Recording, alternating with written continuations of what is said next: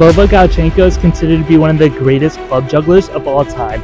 He has competed in and won many juggling competitions in the World Juggling Federation, and still to this day even holds many juggling world records that nobody can beat. Now, it's very likely that you've seen this guy in a YouTube video called Fatboy Slim, which has over 1 million views and inspired so many non-jugglers to learn how to juggle. In this video, you can see him juggling inside and on top of a mega $1 million mansion.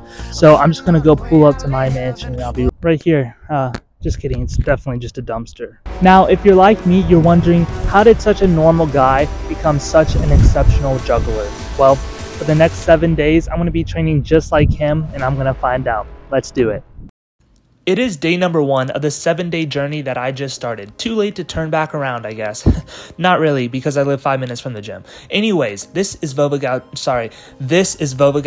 now, and let's hear from him how consistent he is. I mean, I found that when I practiced every day, even if it's not a long time, even if it's just like a half an hour, it helps to do that versus, let's say, not practicing all week and then doing like once a week, doing like 4 hours.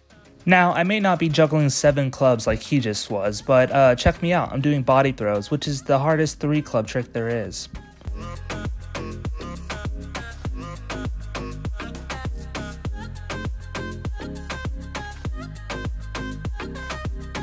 On day number 2, I start my practice just like Vova does. Start just by doing like a normal thing like that, and then I'll do like kind of lofty, slow singles, and then I'll do some like lofty triples.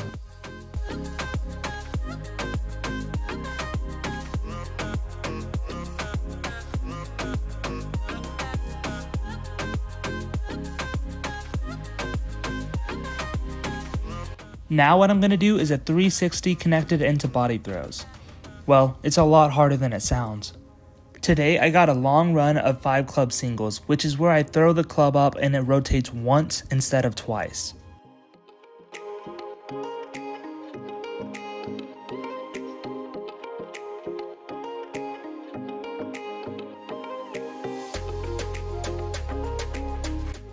Day number 3 started like every other, where I practiced like Vova does, and then I moved on to the tricks.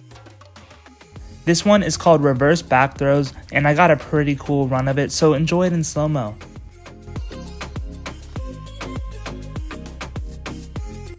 Today I worked a lot more on connecting the 360s into body throws, but even when you do it so well, you can still drop it, just like Vova does sometimes.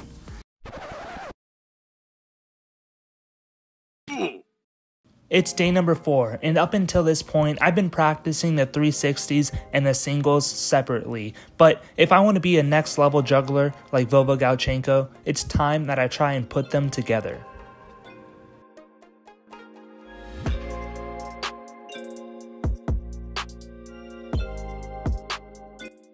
Single spins are where you throw the club up with 1 rotation instead of 2. And if you do the trick right, it looks like the clubs are just floating up out of your hand.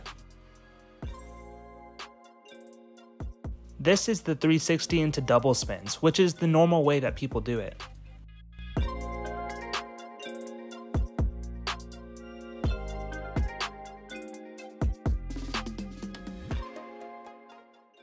Alright, it's day number 5, so make sure to go subscribe, push that button if you haven't already.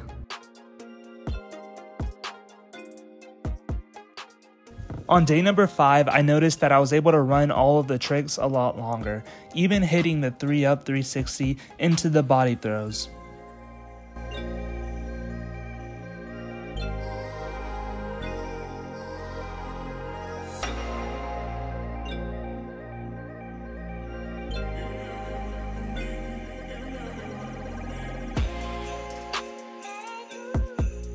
Now I'm going to test my luck again with the 360s connected into singles. That was close. So I kept going, and then this happened.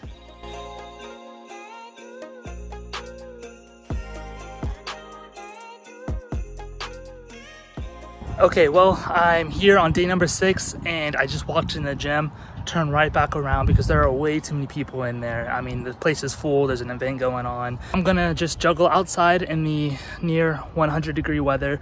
100-degree weather.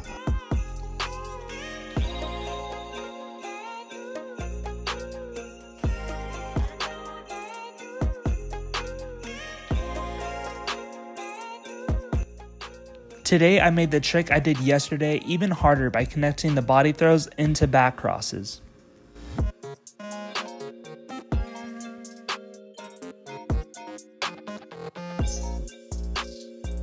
I started practicing the singles again and I got 30 catches of it.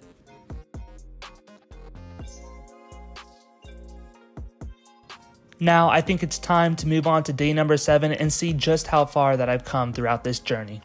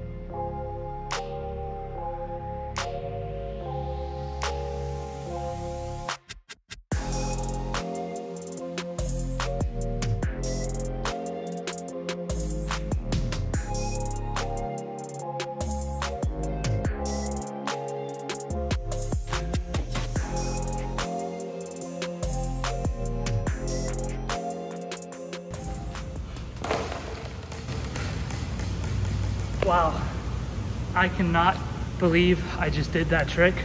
I've always wanted to do it, especially after seeing how well Vova does it. So I guess there's no better way to end this video than that trick. So thank y'all guys for watching this video so much. I'm gonna go get some rest. So until next time, peace.